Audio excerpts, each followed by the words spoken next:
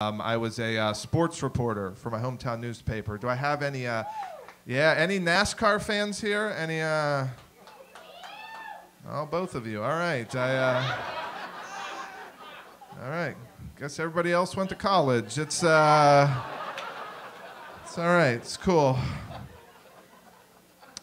I'm not a fan of NASCAR, but I used to have to deal with NASCAR on a pretty regular basis because I had to put it on the sports pages, and as a result, our readers wrongly assumed that I both enjoyed and understood the sport of NASCAR. So one time, eating in a restaurant, one of our readers comes up to me just to strike up a conversation, and he goes, "Hey, Dan, what was your favorite race this year?" And I said, "Caucasian."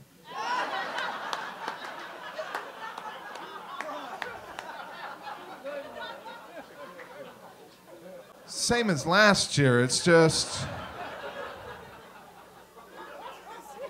supporting the home team for me. It was exclusively Caucasians at my house, so I thought you guys would like that. This is a white-ass crowd tonight. This is like a Panera Bread in here tonight. This is stand up at Trader Joe's tonight. This is